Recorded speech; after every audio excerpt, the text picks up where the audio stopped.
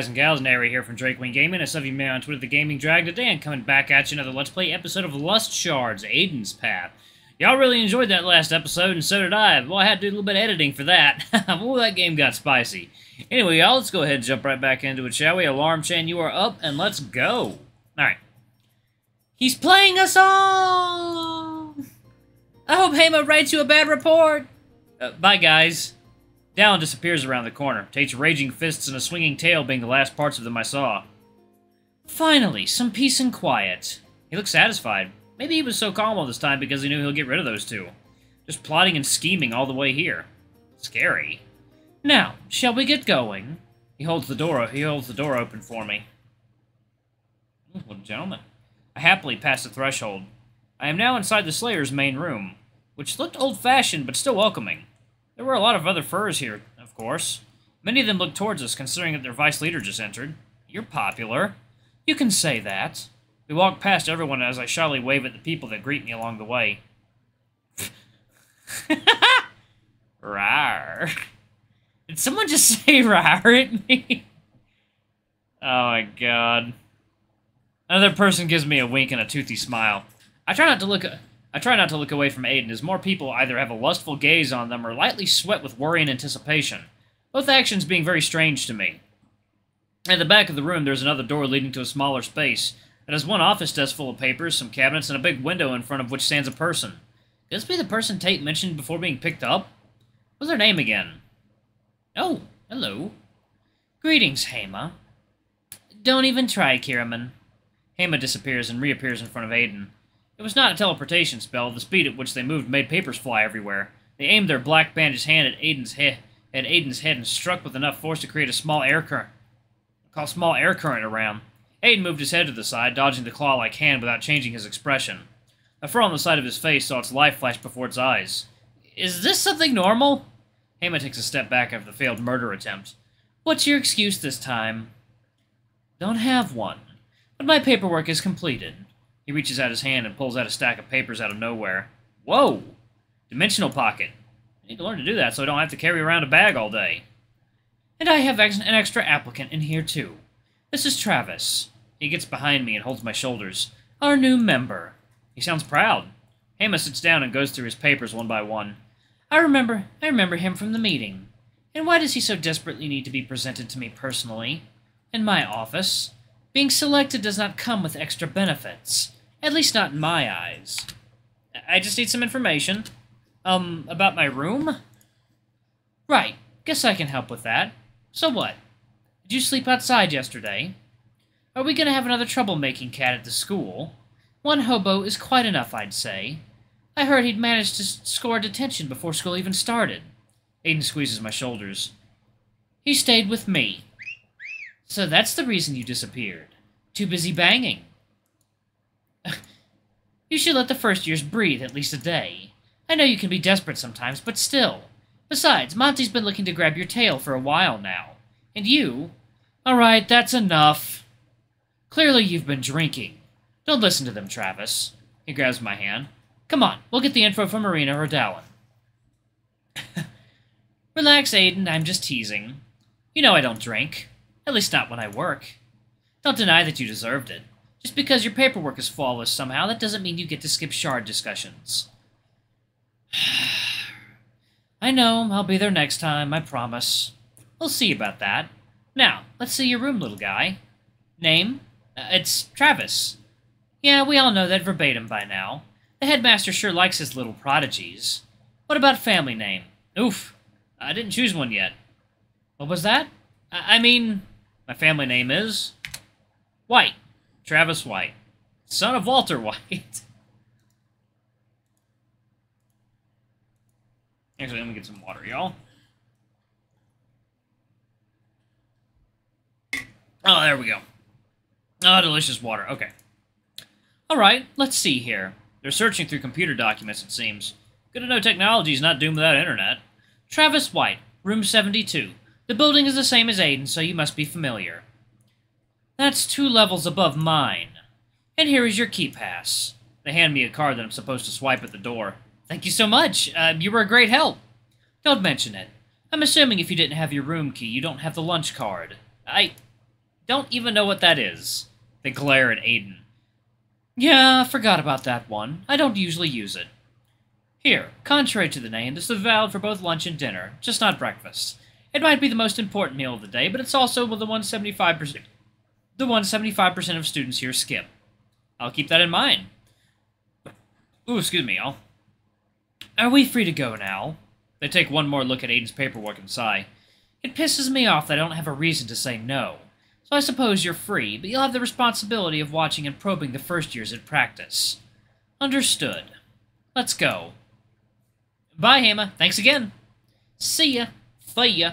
On our way back to the door, even more furs were staring at Aiden wide-eyed. Some looked scared, some relieved. Haima's a scary person. As soon as we close the door behind us, Aiden lets out a big breath of relief. And who can blame him? He almost got a new hole in his face. He's also shaking. He's clenching his teeth and frowning? He does not look well. Is he angry? Hey, Aiden? Are you okay? I'm fine. I just need a minute. Excuse me. He hurries off around the corner. And I'm alone. Superb. Man, Haima must have got to his nerves. Let's see, it's 9 a.m. There are 3 more hours until practice starts. I could head there right now, to the arena. I could try to find Aiden. Or just stay here, wait for him to come back, and converse with the demon in my head. You called? Not yet, I need to decide. What should I do?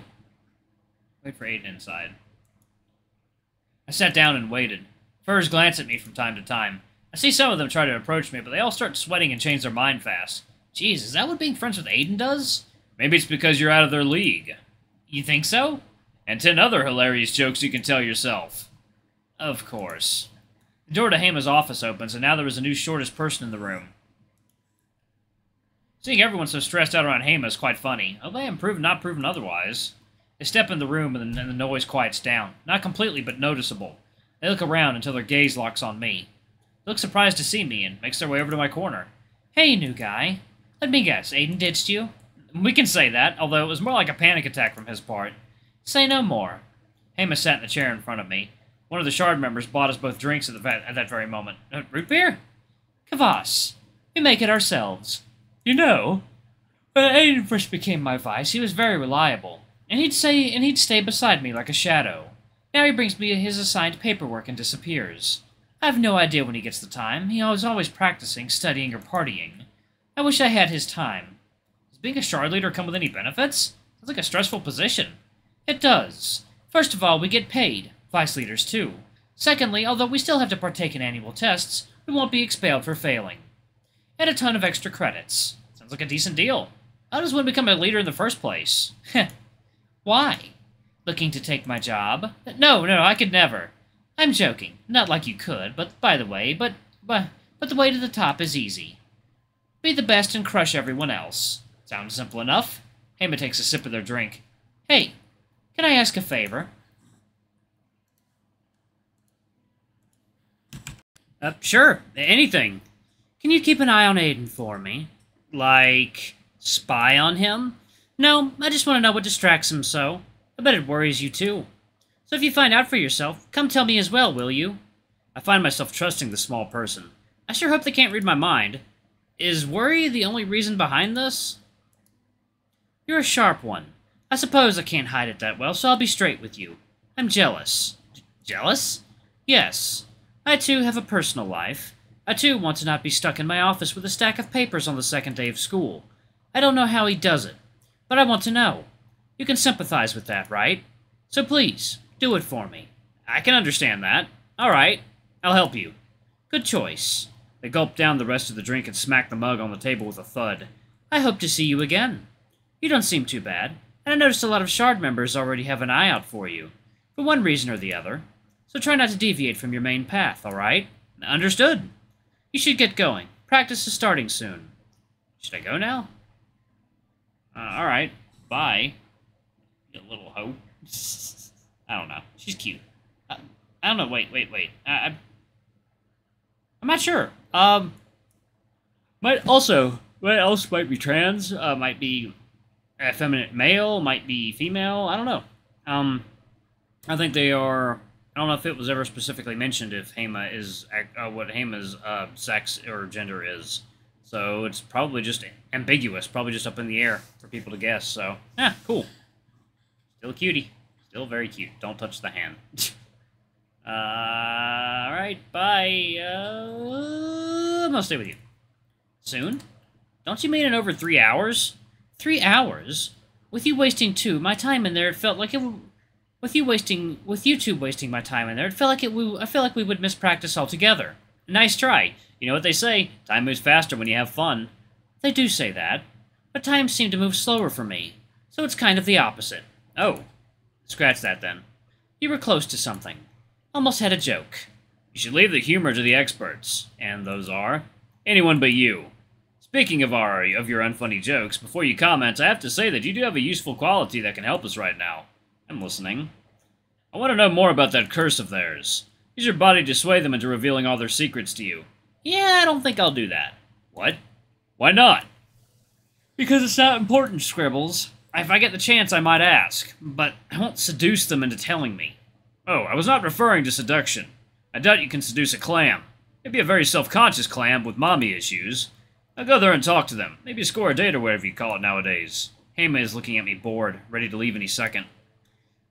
Hey, do you have any work or plans until practice? Not really. I woke up early and overestimated the amount of stuff I have to do. So now I'm free. I was going to browse the market for... things. Do you mind if I tag along? I'm not really familiar with the Academy's campus infrastructure. You want me to play nanny for you, White? I was thinking more like a guide? A slightly higher paid job, lucky me. But fine, come. Just don't get too close. Curse and all that. Gotcha! Oh god. We walk outside. I keep my distance of about 5 feet behind them. Let's think this one through. What small talk can you make with a very important, somewhat aggressive, below-average height person? Hey, Haima? Sup? What made you become a hunter? Well, it's a little early to call myself that, even if it is my last year here. You think there's a chance you won't graduate? I find that hard to believe. The new headmaster is nuts. Who knows what stupid rules that new test might have? Maybe I'll find out that cursed people are not allowed to participate. Wouldn't that be a hit in the knee? Oh, but don't tell him I said that. Or your boyfriend. Boyfriend? You mean Aiden? 1 second, y'all. Water. Ah, yes. There we go. We're not, together or anything. Really? I swear I felt something there. Not even a crush. Can we please change the subject? Fine, lover boy. Phew. That was a close call. They almost thought you weren't a complete loser. You will be impressed by my grand master plan when you see it. Doubt it. How big is this market? It stretches out for a couple of streets, even more on weekends. Whoa! Do they get to sell everything in stock? I don't know. It's not my business. You can ask people yourself when we get there. We arrive at the market a minute later. The streets are lively, full of both students and regular people as well as tourists. The bright sun hits the fabric of the tents and the makeshift rooftops, casting both shadow and coloring the sunlight red, yellow, blue, and many more. I look around at everything I can put my eyes on, almost bumping into people at times. I wonder if any of them are teachers. Unfortunately, I don't know what they look like. I haven't met any yet. When I thought of an academy market, I mostly expected school supplies, some magical weapons and artifacts, maybe other everyday objects. Sorry, y'all. But the variety was almost overwhelming. There were booths with street food. As soon as we walked closer, the different aromas hit me like a truck, in a good way. Tents of herbs, spices, dried meat, fruit, and vegetables surrounding these booths. Just a little further were small indoor shops with magical items, scraps of metal, wood, and other materials for any do-it-yourself project you might have. Clothes everywhere, as well as people at every corner offering different services. Gardeners, hairdressers, cleaners, and especially escorts that didn't hesitate to wink at and urge over anyone that glanced their way. Haima had to grab my hand multiple times to drag me along. Not because I was horny or anything. I just don't know how to say no. The market extended on multiple streets, and each one had something that Haima was very interested in. Tents and shops that look a lot like tourist attractions. These guys sell a bit of everything and anything. You just have to know how to ask. So what are you looking for? As I said, just browsing. Killing time. Have you ever killed someone? You said something. No, nothing at all. You sure? Because I swear I heard... Oh, look! That woman sells hats. Let's check it out. I really don't care about... Wait, those are actually pretty cool. Wait up! Oh! That is a very large-breasted woman. I run to a nearby tent. It was another random object vendor, but just so happened that she was selling some magical hats, or she was advertising them. The vendor was a nice gypsy woman that was amused and happy by our excitement for hats, even if I was mostly using it as a cover-up for my out-loud thinking. Have you ever killed someone? Smooth. Shut up, I know! Good lord, she got them big old tatas. Jesus. Hey there, younglings. I see you get an eye out for fashion. Can't blame ya. I was feeling a little self-conscious about my culture's way of dressing before moving here. Then I saw what the students here are usually wearing, and, well, let's just say my confidence is through the roof. Everyone could use some nice silk and accessories to cover their fur a little more. So, say, what can I help you with? Other than hats, that is. Your fella here seems to have that under control. Indeed, Haima was ignoring everything that wasn't a hat. Oh, fella, okay, so... male, okay. Very, very feminine, cute male. Jeez, oof. Hot. They found one with a big feather on it and a lot of shade. It's a little odd, but cute. Hi! We're just browsing the market. It's my first time in this place, so my friend here is showing me around. Ah, first year, eh? I'ma be honest. I am not totally sure what the deal is with that academy, but I'm just here to sell my goods. Alright, y'all, I'm going to go ahead and pause it right there. Thank you all so much for watching. Don't forget to like, comment, subscribe, ring that notification bell, leave a super thanks or a tip if you can, it always helps. Until the next video, I love you all. I'll see you next time. Bye-bye!